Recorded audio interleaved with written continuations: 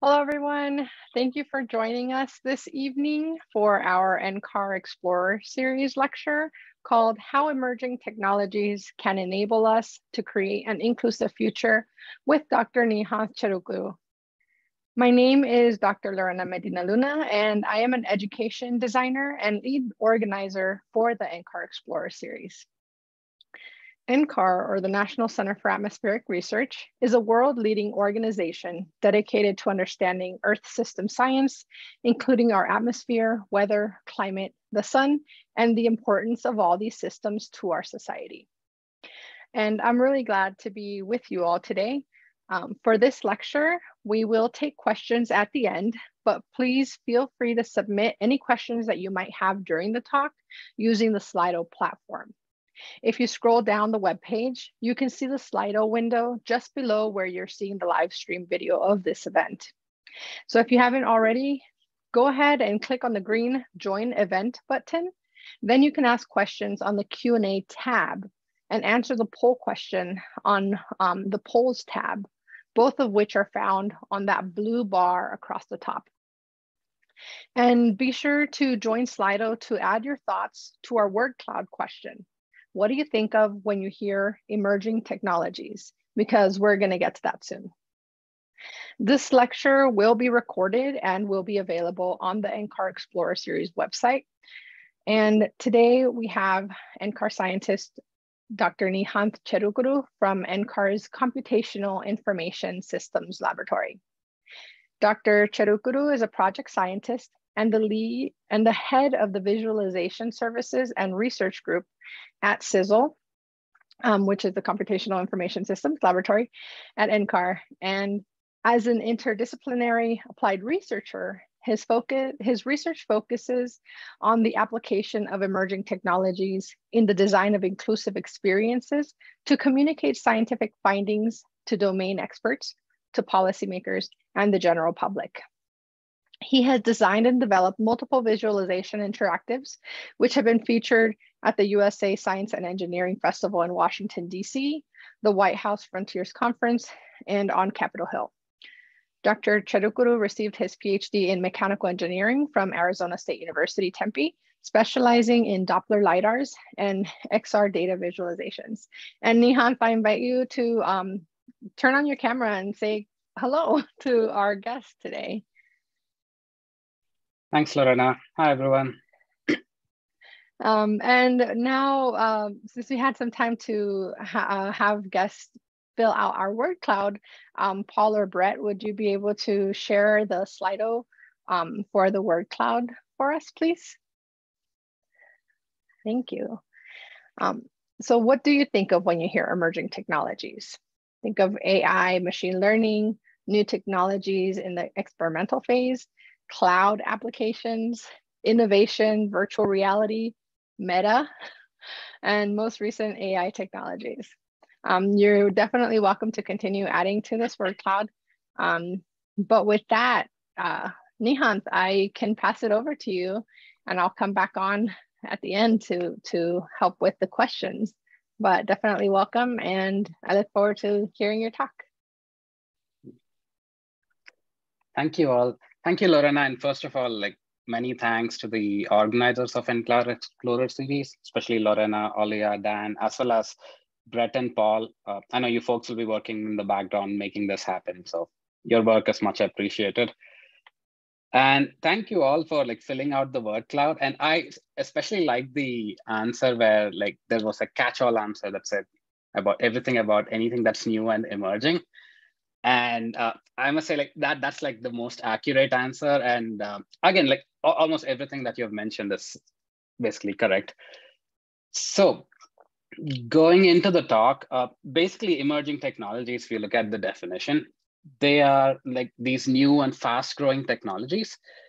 And some of the examples are augmented reality, although we are beginning to see augmented reality more and more these days, although their practical applications are still yet to be seen. It's a work in progress. And then you have autonomous vehicles, Internet of Things, and all these technologies clubbed together. And the focus of this particular talk would be how these emerging technologies have helped us really discover some fascinating applications in the field of data visualization, science, and as well as like their applications to accessibility and bringing all these things together. So to begin with, let's look at data visualizations, and like that's basically where I started when I explored. A little bit about my background. Now I am an interdisciplinary applied researcher. And like when I started off doing this work, like I had no clue that, I'll be working on all these different technologies. So like my first introduction to interdisciplinary research came in during my graduate work when like I worked in the environmental remote sensing group of Arizona State University. So in that group, like my work specialized with Doppler LiDARs and some of the applications of Doppler LiDARs using computer vision, as well as data visualizations. Now, like a quick introduction to LiDARs. So a LiDAR is the machine that you see over here, like in the bottom right image. So it's basically a machine that shoots laser pulses into the atmosphere. And it basically looks at the reflected light from like dust and other aerosols that are present in the atmosphere. And by looking at the reflections from it, it's able to paint a picture of its surroundings. And we can measure things like wind speed. And this is fascinating because prior to Doppler LiDARs, we only had like point measurements and like sparse measurements. Now with these instruments, you could paint a much richer picture. And that's probably like one of the reasons that got me into data visualizations too, because like now we have access to data that can be like visualized in high resolution. And yeah, another reason that got me interested in my work is the field projects that we get to do. So the one in the top right is like us using the LiDAR to make some measurements at a wind farm. And the one at the bottom is just study like how the dust disperses when a helicopter lands in a desert. Now, so the first emerging technology, or the main emerging technology that I'll talk about is augmented reality. And my introduction to augmented reality happened through one of these field projects that I was involved with. So the photograph that you see on the top right corner is of the meteor crater in Arizona. So meteor crater is an impact crater that happened around 60,000 years ago when an iron meteorite like hit that area, fell on that area. And atmospheric scientists were interested in studying the wind patterns that were happening inside and around the crater, because they had many similarities with downslope windstorms, basically the windstorms that happen near mountainous regions, such as the ones that people might be familiar with in the Boulder area. And in that experiment, as my job was, I was taking care of the LiDARs. I was working with LiDARs. And the good thing about LiDARs is that now with LiDARs, we were able to actually observe the phenomenon that was happening, as you can see in the image in the lower right corner, where you have a traditional data visualization, where you have this rich data set being shown in 2D. Now, one thing that that really bugged me was that when you look at this rich data set that is available, now this is a physical phenomenon that's happening around the crater. Like you can sort of feel it, it's happening by looking at it in a computer screen. But then you couldn't really see it in person because, as wind is invisible. And while I was exploring for how to get this thing into the real world, that's when I got introduced to augmented reality. So for folks who are not familiar with augmented reality, so AR is an environment that allows you to place virtual objects in your real world. So let's take a look at the image on the lower right, on the left, sorry. So that's a screenshot from a very popular game that came out in 2016 called Pokemon Go, in which you have these animated character that's basically present, that's overlaid in the camera feed of the real world. So that's one example of augmented reality. Now, the way I implemented this with data visualizations was now imagine instead of that animated character, you replace that with the actual measurements that you're taking on the spot. And that's the video that you see on the right, wherein I have an iPad-based augmented reality application that we developed, in which we take the measurements from the LiDAR, and instead of viewing it on a computer screen, it is displayed at the location where it's happening. That way, making it more intuitive as well as like putting things in perspective. Now, I'll go a little bit into the implementation of how we did it. So at the core, you can think of any augmented reality application to have like 3 layers. And for the sake of simplicity, I'm just looking at phone and iPad-based augmented reality, basically video-based augmented reality. So in that, you would have the first layer, which is basically the camera feed, the live camera feed. And now the goal is to place a virtual object on the top of it, like the sensor data. And for the augmented reality to work, as the camera or as the phone moves in the real world, we need to adjust the virtual object such that it gives an illusion that that object is fixed in the real world. And the way we do that is by taking input from the phone's sensors. So basically, for us to make that adjustment, like we really need 2 pieces of information. Like the first thing, like as the image is moving, we need to understand like how the phone is moving in the 3 dimensions. Like, is it moving front, back, left, right, up and down? As well as we also need the orientation information. So in addition to how it's moving in that direction, we have to figure out how the phone is tilted and which way the image is being pointed.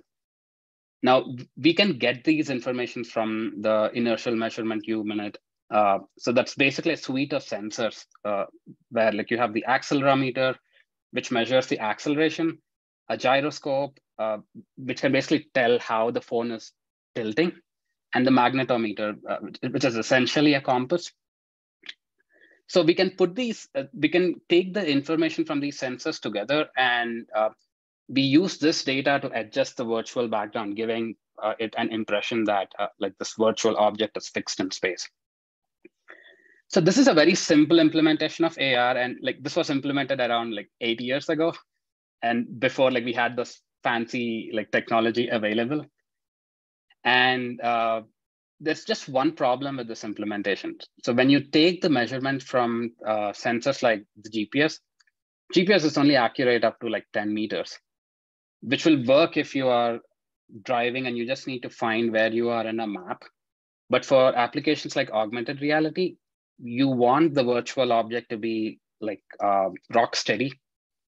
But so that's the disconnect that we get, that we used to get with when I tried to implement it using these suite of sensors, wherein like it would work, but then there would be a drift in the inertial measurement unit, so you need to correct for it. And to address that, we have a different approach for AR that is using images. Now, how do we use images to detect where the phone is in space? Let's look at this picture and imagine you have an image. If you look at that image, let's just place that image on a table and let's look at that image at from different angles. So as you can see, like if you know how the image would look, how the actual photograph of that object is, depending on where you're located around that object, the way that object appears to you would be different. For instance, if you keep that sheet of paper very close to you, you'd see it to be really big, and as you move it farther, it appears to be small. And then depending on which other locations you're positioned, you'd see it in different perspectives. And if we know exactly what the original picture is, and by detecting like what the camera actually sees, we can sort of back calculate where the camera is actually located, in this case, the phone. Putting these pieces together, we have an image-based augmented reality, or a marker. It's called a marker because in the example that you see on the right, you have the page, or in this case, the image. That image acts like an anchor for the virtual object. And by continuously detecting and tracking this image, we are able to overlay it on the top and create an AR experience. Now, this was actually one of the, this was my main project during my summer internship at NCAR. And this is also my introduction to NCAR and how I got interested in the work that I'm doing currently at NCAR. So the example that you see here is of an app called Meteor AR. And Meteor AR is an AR application that we use for education and outreach. We basically have a bunch of pages, we call them the science sheets, that have information about different science topics related to the work that NCAR does, along with the marker image. And when users use our application and view this page through their phone, they're able to see an animation and a 3D object corresponding to the data set pop up on the top.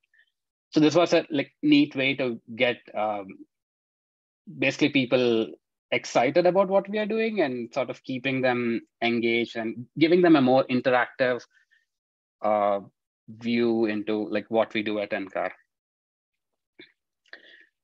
So those were the visual aspects of AR and basically how we started exploring AR, and we started noticing the fun stuff that are happening with AR.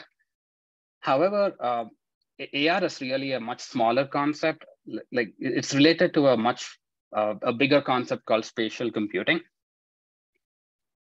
And that's something that we'll get into next. So interestingly, spatial computing is a term that was coined by Simon Greenwald in his master's thesis in 2003. And according to what was given, the definitions that spatial computing is a human interaction with a machine in which the machine retains and manipulates reference to real-world objects and spaces. So let's translate that. So when you look at traditional computing, you have a computer, which is a device, and the computer would have data and some logic, and that makes the computer work. And you interact with the computer using your monitor, which is your primary display device, and your keyboard and the mouse. So with spatial computing, you add spatial awareness to the mix of data. So now the computers know what is in their surroundings. So with this capability, instead of confining to the two-dimensional screen with traditional computing, with spatial computing, now you can expand it into the room and the surroundings around you. So what that means is that things like the desk that you see on the corner, or the table, the bed, the walls, essentially the physical surroundings becomes a part of the interface. Now, this has interesting applications as in the accessible technology world. So as a part of our education and outreach stuff that we do, we maintain we have a visitor center at the Mesa Lab. So it's like a small scale museum that we use to educate people about the weather, climate, impact, and basically the science that happens at NCAR. So imagine a space like that. Now, with spatial computing, we can create an interaction in which the entire world, or entire building, becomes a part of the interaction. So we can do cool things like we can make the posters in the building talk to the person, give additional instructions, which could have fascinating applications in the for people who are blind or vision impaired. And now this is something that we initially had an idea, and to be honest, I was blissfully unaware of the accessibility implications of different stuff. But the thing is, I was able to witness the inequities that happen because of lack of access, primarily through the experience of my wife who's blind. So we did the next thing possible, where we put together a small scrummy prototype to see if it was working, and seems to have a lot of potential. And that's when one thing led to another, and we collaborated with another group at CISL, the CISL Code, and the Smithsonian's National Museum of African American History and Culture. And the goal of this project was to create one such augmented reality application, whose details I'll get into momentarily. So in order to create an experience like the one that I've shown earlier, what are some of the building blocks of it? So the first step of it is to create a virtual copy of the real world. So in this case, imagine you have a museum or an exhibit space. The first step is to create an exact virtual copy of this real world. Once we create a virtual copy, we need to do something called localization. And localization is a term from robotics.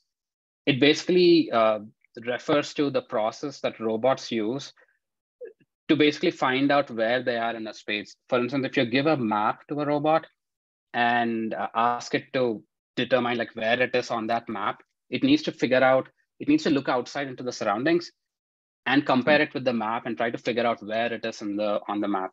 In this case, the localization, the robot that I'm talking about is the phone that people are using. So once we have the localization handy, then we can go to the next step, that is augmentation, wherein like we add different virtual content in the real world.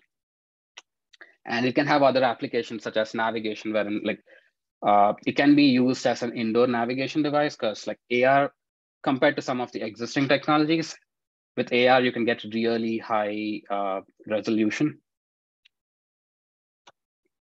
So let's go into each of these processes and how we implemented that. So in order to create a virtual copy, we really need two pieces of information. The first one is image detection and tracking, and the second one is something called VIO. So image detection and tracking. Now, this is similar to what I've shown earlier with the Meteor AR app, in which we had these science pages. So essentially how, going a little bit into the details, like how image detection tracking really works is, you first have a bunch of images and we extract certain features from those images. So these features are, it could be like changes in the texture, or like it could be angles, it could be places that have a different contrast. Basically these unique features that are represented as yellow dots, and these images are abstracted into these things with bunch of yellow dots.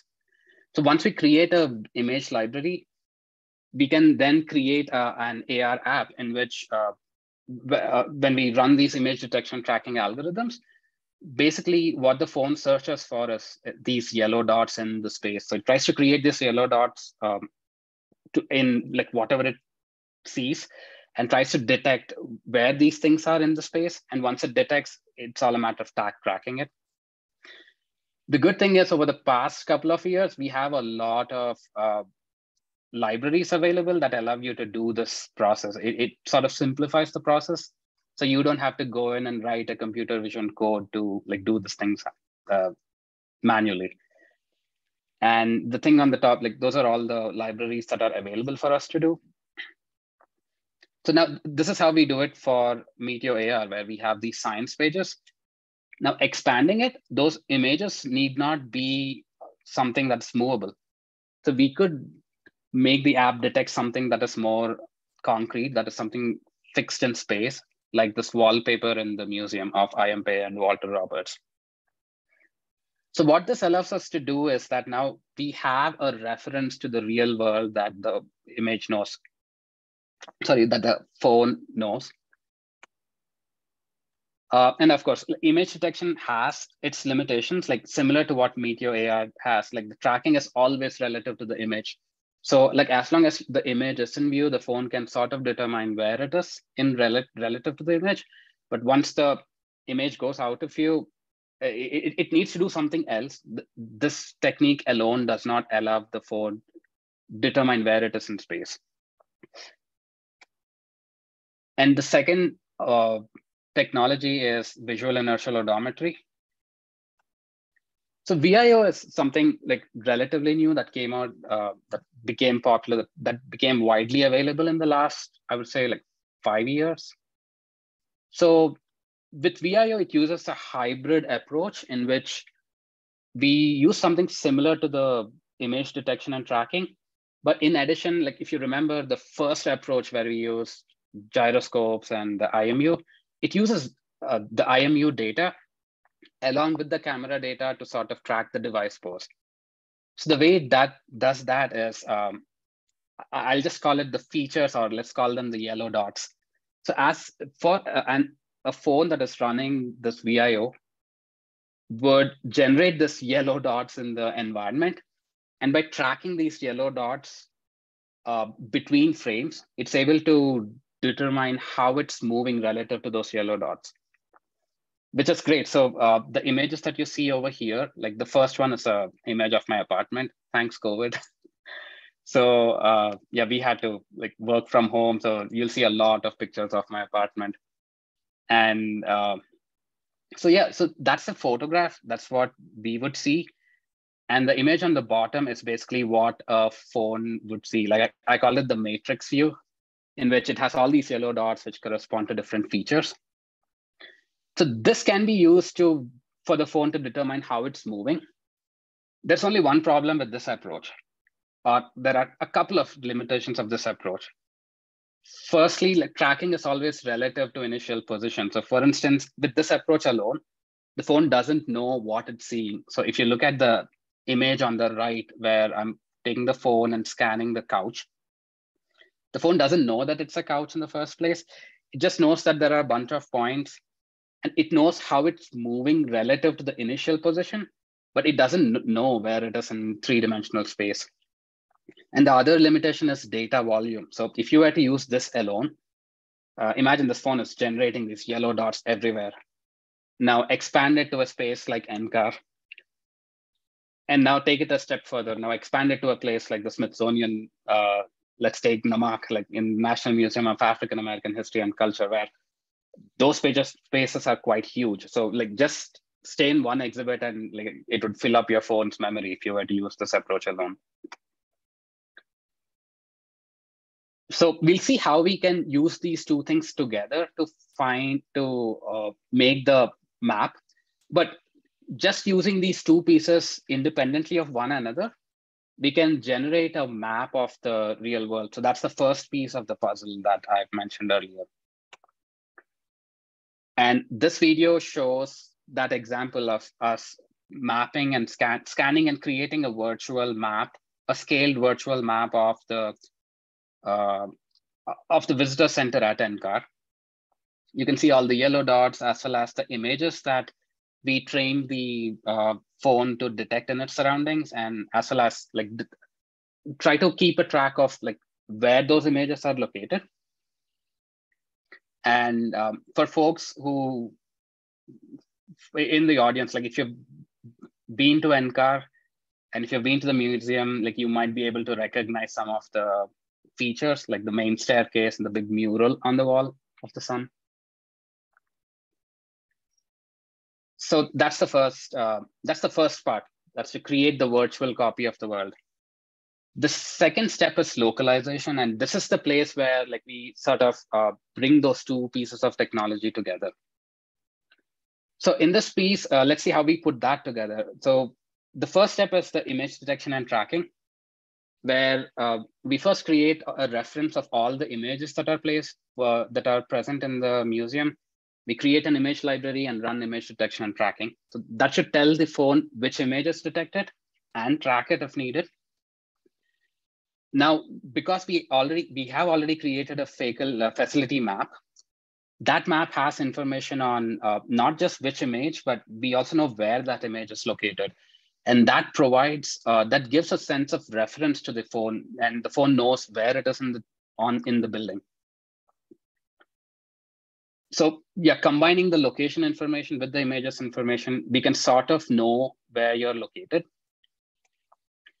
And that's where VIO comes in. Now, instead of storing and creating a map, what we do is we use VIO just to track between the images, and it's something that runs in the background. And both these systems, they sort of hand off control to one another, depending on like where the phone is located. I'm sorry, depending on what the phone is doing. So if an image is in view, it uses the image to just make sure that it is where it's supposed to be, or where it thinks it is, the phone.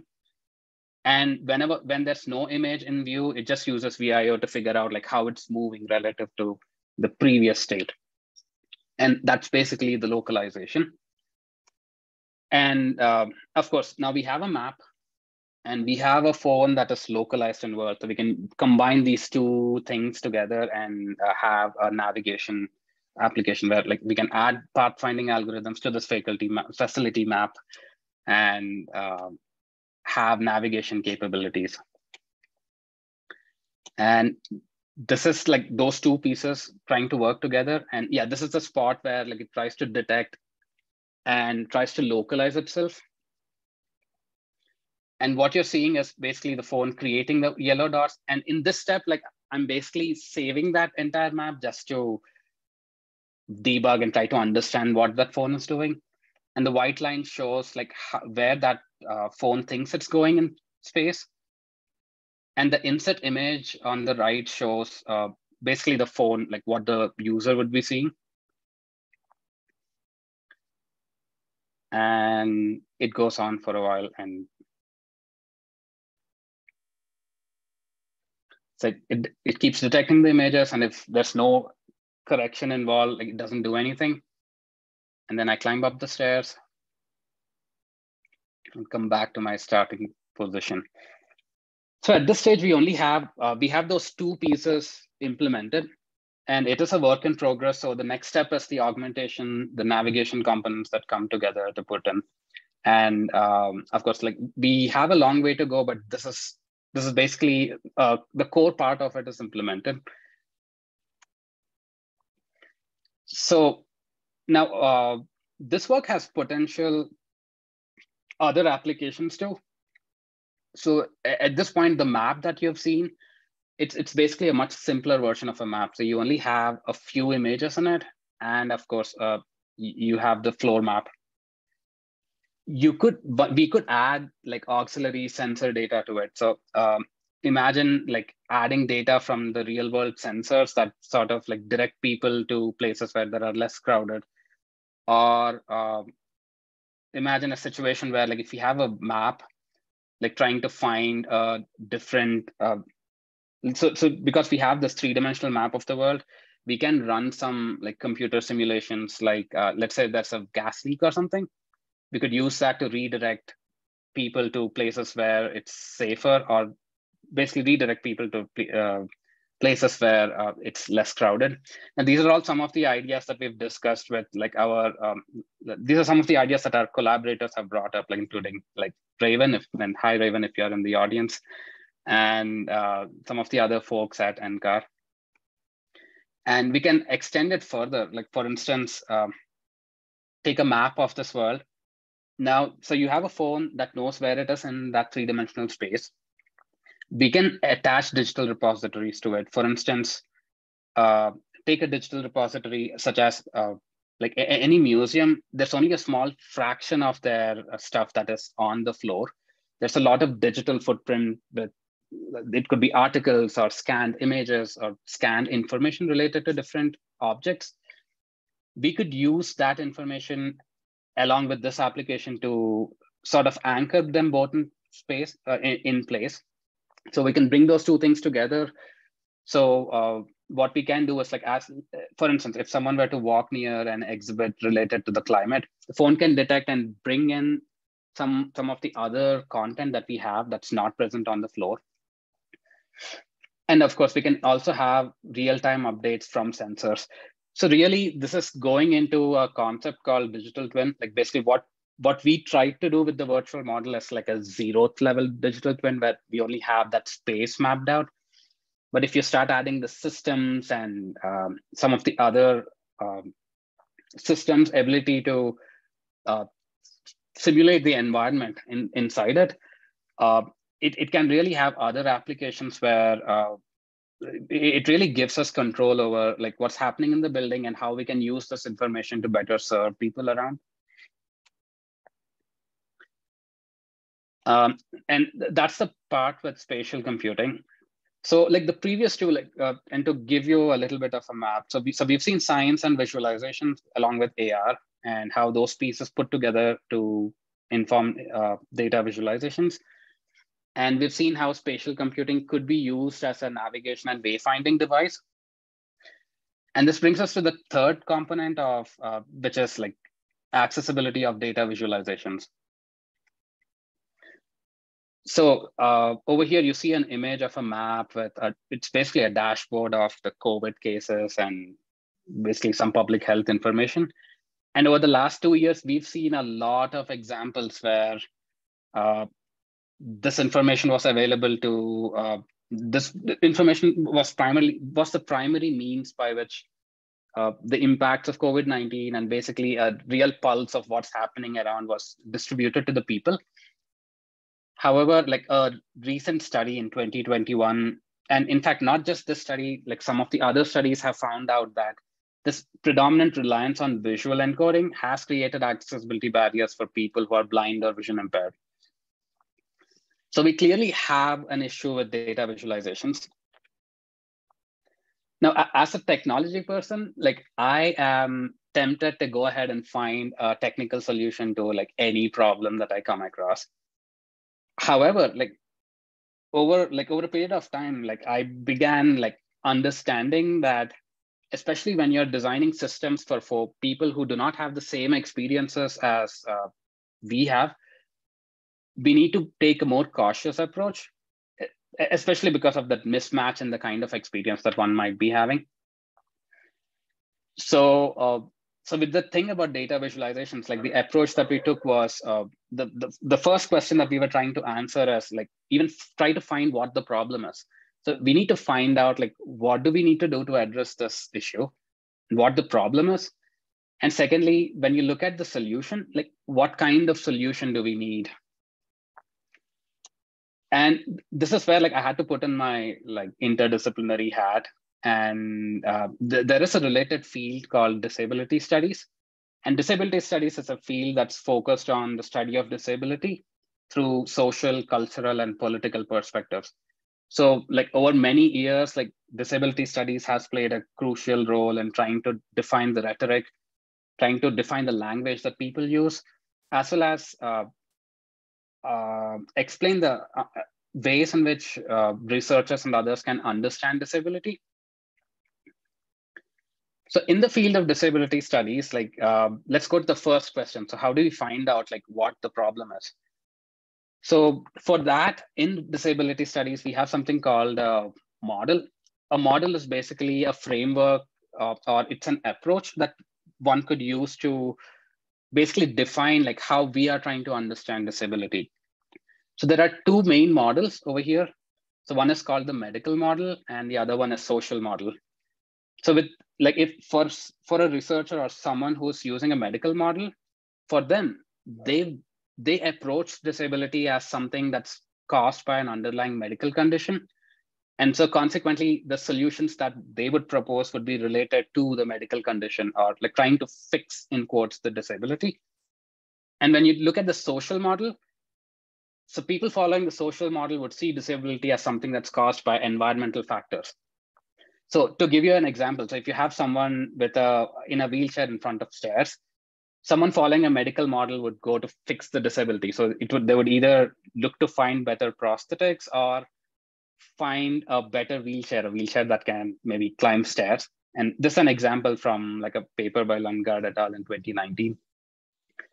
And for someone who's following a social model, their solutions are outwards. So what they would say is like, when you have someone with a wheelchair like in front of stairs, what we need is really a ramp and not a better wheelchair or something that needs to be done to the wheelchair or something that the person with the disability has to do.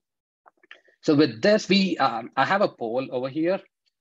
So when you look at connecting it back to what we are trying to do. So with data visualizations, and if you're looking at accessible data visualizations and if you're trying to understand which model we need to follow, which model do you think is a better fit for our use?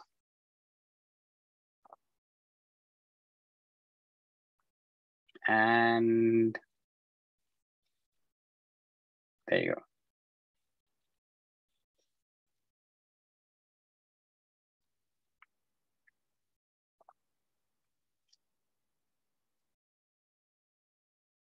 Let's give it a few more seconds.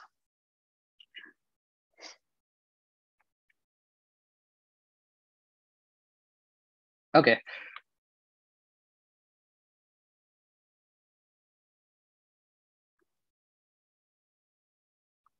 So that's interesting. So because we need both of them in a way, and that makes sense because like some of the literature, when you look at the literature, what it shows is that when you look at the medical model of disability, most of it is focused inwards. So in fact, if you look at any accessible technology related literature, most of the approach that they take is the medical model, mainly because it defines exactly like what the limitation is, and you're trying to you're trying to address that limitation.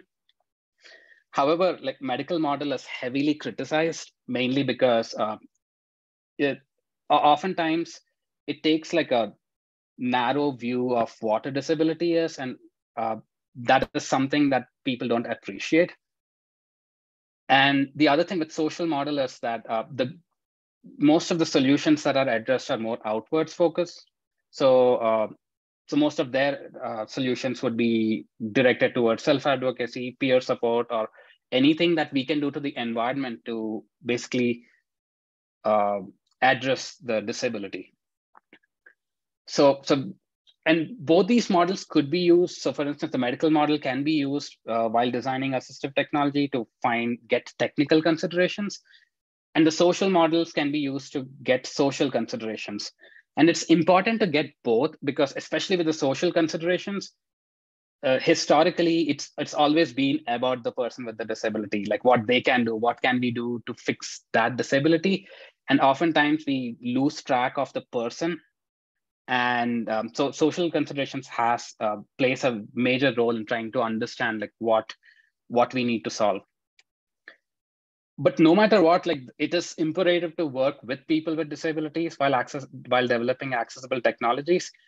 Again, this is important. Like if you're a researcher, or like since I'm a researcher who is in this case not blind, when I try to tackle a solution, it is an ocular-centric approach.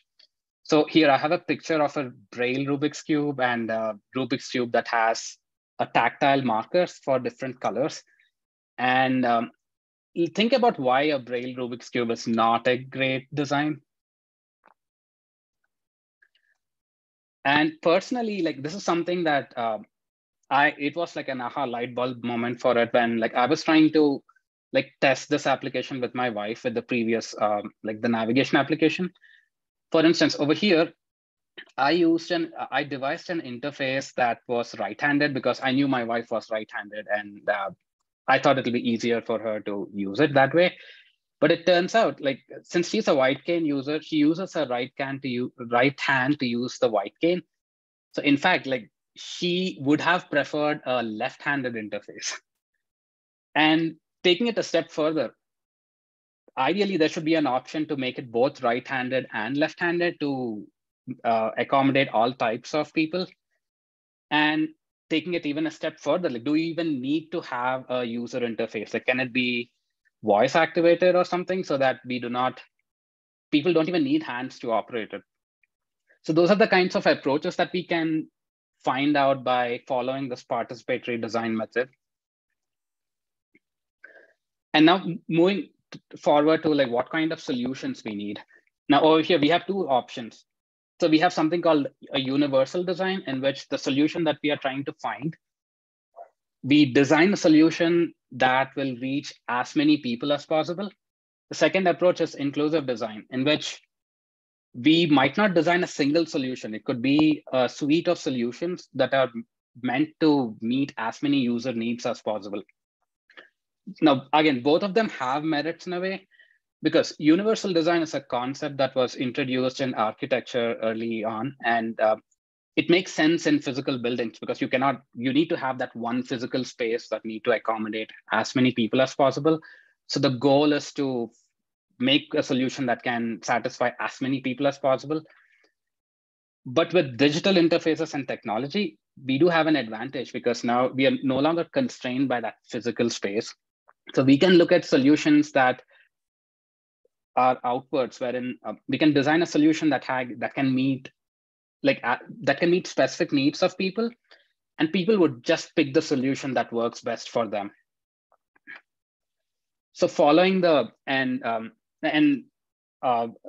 this inclusive design principles were like I first came across inclusive design principles through Kat Holmes' work.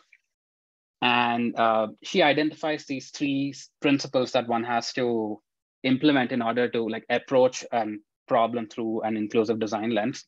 The first step is to identify exclusion. So in our case, we need to identify who we are excluding with data visualizations. So we have that part figured out. So that would be like someone who is blind or vision impaired. And the second one is learning from diversity. For the second step, we need to reach out to people who are blind and vision impaired, who have been excluded with data visualizations and understand their experiences and perspective. And the last one is basically solve for those specific needs and try to find a solution and extend that solution so that it meets users who have other situational based needs. And based on that, we designed the research study to examine the accessibility barriers of data visualizations. The first step was we reached out to around like 7 professionals in geosciences who are blind. And we basically conducted an interview. It was an in-depth interview examining their experiences, the tools, techniques, everything that they use. And the way we approached this is we did a thematic analysis on it. So what that means is like we take the interview, create a transcript. We try to find common themes between different interviews, and we club those themes together and try to create a story and understand like, yeah, what's the common theme across all these individuals. So that was the first step. And the second step was case study. So we picked the Arctic sea ice representation, and I'll go into the details as to like what that is and how we approach designing an alternate visual representation for it, or not non-visual representation for sea ice. So firstly, with the tools and techniques, one thing that surprised us, or rather like we shouldn't be surprised, is that there's no one approach that people have been using. Like they use a variety of solutions to access the information that is present. The first thing is visual. Not all people who are blind are like totally blind. So there are people with partial vision. So they would use, like they've stated that they use magnifiers a lot. And auditory. So we have something called sonification. And this is a project that was done by a couple of our scientists at NCAR, wherein if you look at traditional data visualizations, you have a map and the data is encoded. So data is basically numbers, and those numbers are encoded with color. And so the color can tell you where different patterns are. So with sonification, instead of color, we use sound. So each of these colors, imagine like they are represented by different tone. And by changes in the tone, we can listen to what the data is doing. It works really good for things like a line chart, like the chart that you see below.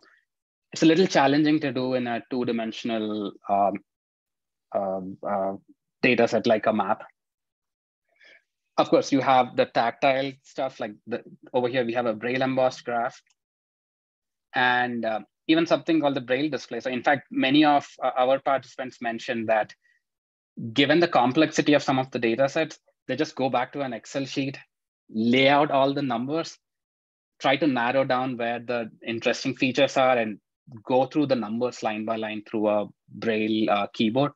So it basically translates the line by line, whatever you see on the Excel sheet, onto that Braille line that you see at the bottom. And lastly, like they often use sighted assistants too. So some of their colleagues or people could give them an overview of what's interesting. And that can help them narrow down on to like, if there's a specific area in the visualization that they're interested, they could delve deeper onto that.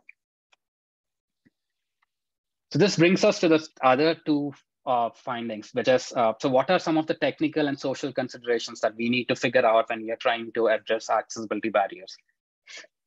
So of course, I've distilled them to just the key findings. So the first one is that there's no one approach that is preferred. And this again is not a surprise because disability is a spectrum. So even if you take 2 people who are blind, their experiences might be different based on the kind of disability that they have. So if we create one approach that works for everybody, like that, so if you try to create an approach that works for everybody, like we might end up creating an approach that works for nobody. And the other thing is that like there are 2 aspects to data visualizations. We can use data visualizations, like at least in our lab, like we use data visualizations for 2 purposes. So the first one is a scientist could use data visualizations to explore what is there in the data. So that's called like exploratory data visualization, which is good for finding, and as the name suggests, exploring what's in the data.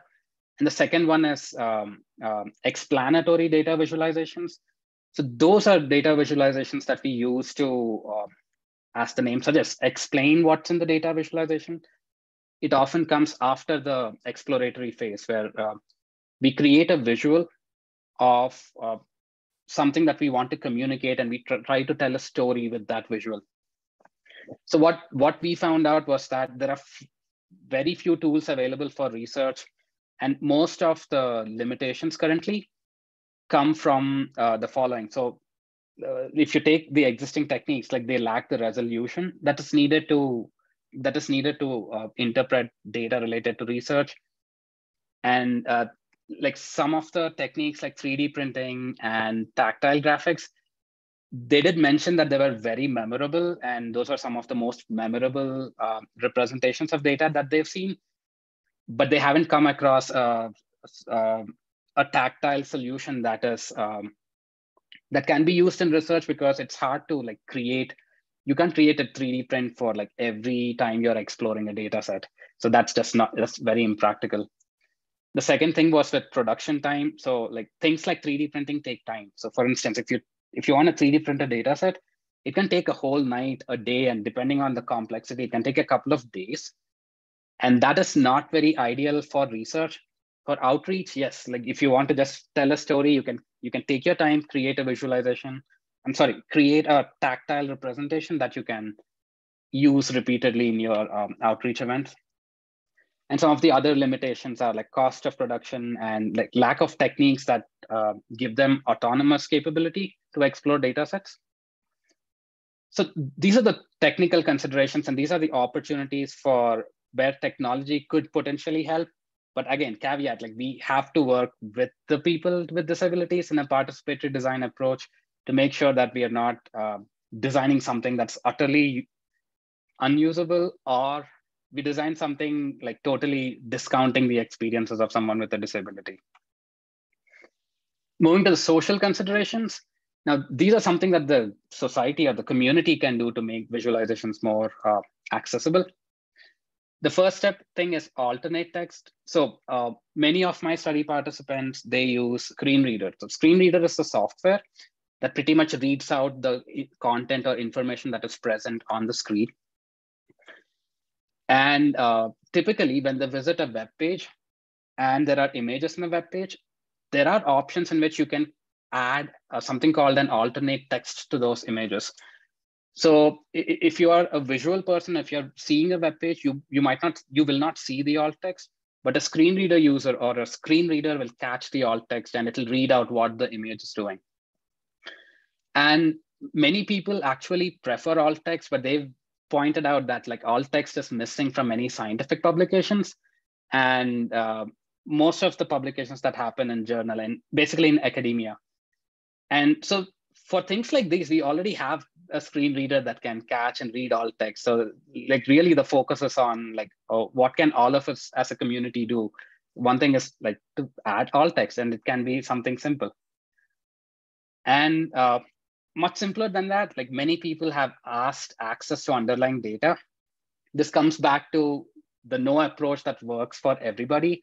So sometimes like many of these scientists, like they have their own code and they have their own techniques that they use to make sense of data.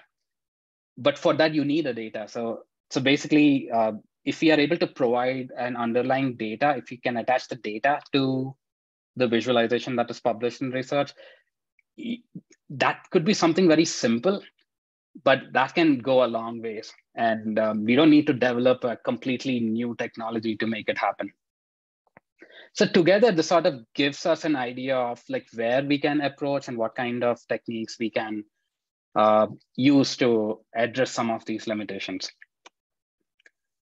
So the next part of the thing was to create a sea ice prototype. So sea ice is like the layer of the ocean that's frozen in the northern hemisphere. And traditionally, we used visualizations like the one that you've seen, in which what you see is the northern view of, you're seeing an animation of the northern hemisphere. And the white thing in the center is basically the sea ice shrinking and expanding over the course of an year.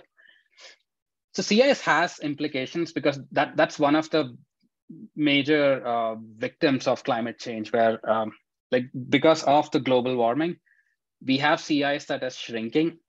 As in, like there is this annual cycle, but if you look at the September sea ice values, like they are shrinking over time, and that can have major implications to the Arctic ecosystem. So the video is one way to visualize it, and the other way to do it is with things like the graph, wherein you can see the graph at the bottom. The blue line shows how the sea ice extent is changing, and you can see how, like around 2030 to 2040, the sea ice actually, we will have an Arctic sea ice, like ice-free Arctic in September. So we have sonification that I've showed earlier, and graphs like this could be made tactile. In this case, what we tried to do is we took the sea ice data that you see and we laser cut those sea ice pieces. And the basic goal is, it's one thing to see a graph in which it shows a number going to 0, but it's totally another thing to actually see a piece of sea ice in your hand and then trying to understand, like, and basically trying to understand like how the piece gets smaller and disappears. It just tries to, I think we can get that point across more viscerally. And again, like this was the feedback of the participants that we tested with Colorado Center for the Blind, wherein we showed them the sea ice, we tell them the story and ask them to interpret the data. And when they compared the sea ice piece from 1980 and they overlay the 2040 sea ice, it really gets the point across. And we can then go into like explaining why climate change is crucial and why we need to have methods to address or mitigate it. Now, again, the basic goal is of this project is, so we have a visual of the sea ice representation, like the video that you've seen. Following the inclusive design principles, our approach is to add these additional supplements to sea ice. So for instance, we can have these prints that people could use to 3D print or laser cut to, basically understand the story. Now, I understand that not everyone has a 3D printer, not everyone has a laser cutter, and that's where makerspaces can come in handy. And for this particular project, we've used the Boulder Public Library's makerspace, and a huge shout out to them. Like they really helped us like navigate these machines and like trying to get those printouts, try to get those prints out. So if you're someone interested in 3D printing or laser cutting or things like that, look out for makerspaces. These are community workshops that anyone can go in and like work on different projects. So with that, wrapping up all these topics. So we've seen, so I've started with an application of augmented reality that have got nothing to do with accessibility. And we've seen how like accessibility, AR could be made accessible if we step a little away from seeing AR or augmented reality as a predominantly visual means of augmenting information. Moving on, we've looked at how, like as a technologist, we need to take a step back and try to understand the experiences of people who are disabled before like designing solutions that could address a specific issue. Putting these all these things together, like some of the lessons that I learned in this journey was the quest for inclusive future is a process. Like it's not to say that, yeah, we have this tactile representation of sea ice and the problem is done. So we don't know how many more applications are out there. And secondly, like as I've said, like it's important to understand the lived experiences of people with disabilities, include people with disabilities at every stage. And that's something that we saw with the tactile representation, the data visualizations project, where like they had some of the insights that like for us, like it's something that it just doesn't occur. Like when, as someone who was sighted, like that's a perspective that I couldn't imagine that I would have. And the next thing is like drawing from interdisciplinary work. So we have a lot of disciplines, and like all these disciplines are progressing at a rapid pace. And the advantage of interdisciplinary work is that we can have, like, if you're looking for a solution for a problem, like that solution could be there in some other discipline. So being able to draw things from interdisciplinary work can really expand our horizon. And lastly, like technology can be a great enabler, but it has to be considered in tandem with human factors. And acknowledgements, sincere thanks to all our collaborators who taught us about disability studies, who taught us about like museums, who taught us about the science happening, who helped us with visualizations and handling data, as well as folks from Boulder Public Library who helped us manufacture some of these prototypes or who helped us use the machines to do it. And lastly, like all the funding agencies without whom like this work wouldn't have been possible. With that, I thank you all, and I'm happy to take any questions.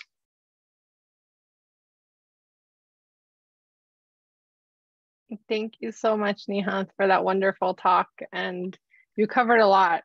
I see that you and your team have done a lot in terms of augmented reality in VR, and that hailstone with the doggy is pretty neat. I did play Pokemon Go, or like the Pokemon app that you had shared, and it's pretty neat. And I do have this cube that also is kind of what you talked about, and it's pretty fun. So we can, I think the audience can definitely check out these, the Medio AR applications and everything that you talked about on our website. And we do have a few questions from our audience, with Eric Levine's question. Can you please discuss the software you use for this work and the hardware computer requirements? Sure. So again, like at NCAR, like most of our focus has been like we wanted to create technology that people could readily access. And when you look at augmented things like augmented reality, you can go really high end, like you can get an AR glasses and use it, or you can use these low end devices like mobile phones. So if you just want to get started, the minimum requirements would be honestly like any run of the mill like laptop would work for augmented reality application. The software requirements, so I use game engines for it, interestingly. So apparently game engines have applications beyond video games. They can be used for data visualizations as well. So I use Unity in particular, but I assume you could use Unreal as well. And that's another game engine. Hardware compute requirements, honestly, like any, if you take an existing, like any laptop with like the basic RAM and those, like the stuff that you have currently, like take the one with the minimum requirements, you should be able to put together an AR application with it, because like a lot of AR also depends on the data that that we use. So so really it depends. Like you can put an augmented reality application with as little requirements, like as little data as you want, or as more. It's awesome to hear that there's already technology out there that you can use. So thank you for that question and for the response. And then another question that we have is, in VIO, what does it mean when there's a denser cluster of yellow dots versus just a few sporadic yellow dots? And I did notice this when you were showing the couch, the pillows were pretty bright, and then the rest of it was a little bit less. Yeah, and that's because the pillow has a design on it, and the design and the textures create more dots. And so it becomes easier for the phone to see. And when I'm pointing at a wall, the wall doesn't have any texture. That's where the phone's not able to detect any features. And when it comes to the inner workings of like how it works, that's something I believe like it's a proprietary secret of Apple. So, but in general, that's the thing. More texture, you would see more dots, and you need it. It's good. Less texture, less dots. I didn't even think about the texture of objects, so thank you for that clarification. And can you tell us a little bit about what do you hope to create at NCAR in the future? Yeah, so we really have seen two potential future directions. So there's that application that we are collaborating with Smithsonian's NMARC, in which we want to literally, like, the ideal like goal would be to create a digital twin of the exhibit space, so that like we can not only use it as an accessibility technology, but it can have like a universal applications to it. So that's one approach. And in fact, using that same approach, like one thing that I haven't discussed is potentially like using a phone or AR experience combined with sonification to figure out if we can make three-dimensional data sets accessible. So that's one approach. And really with these data visualizations and accessibility project, it's a very underexplored area in visualization research. So there's a lot of work that can be done on that front to both work on the process as well as the technology to improve the accessibility. And it sounds like you're doing some collaborations external with NCAR, so external to NCAR, so that's also great to hear. And then can you explain what it means to do interdisciplinary work? Yeah, so interdisciplinary is basically any work that draws from multiple disciplines. So for instance, like I was first introduced to the idea, like I have my degree in mechanical engineering, but while I was working with LiDARs, like I had to learn the optics as to how like LiDARs work. Like I had to have a basic understanding of how that happens. I need to know like computer vision concepts, because like what a LiDAR sees is not exactly what we want. It doesn't really directly measure the wind field. You need to calculate it back.